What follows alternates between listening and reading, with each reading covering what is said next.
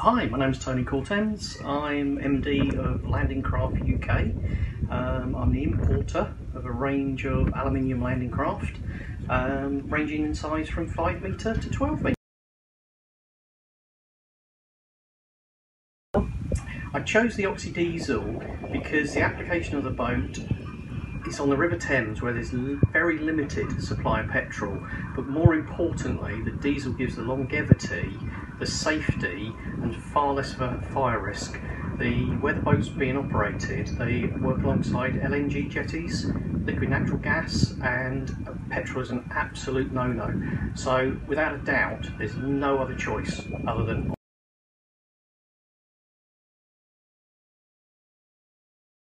So how have you found the OXE so far? absolutely amazing. It's still early days, but they're just so smooth, quiet for a diesel. I was expecting far greater noise and vibration, and more importantly, the power that they seem to have is really surprising. I've been amazed at the speeds we've been able to achieve from the boat. I mean, we're getting in excess of 20 knots for a boat that's weighing in excess of 10 tonne. I mean, it's really impressive. But most of all, it's the fuel economy. We're doing something like all 3 engines running hard.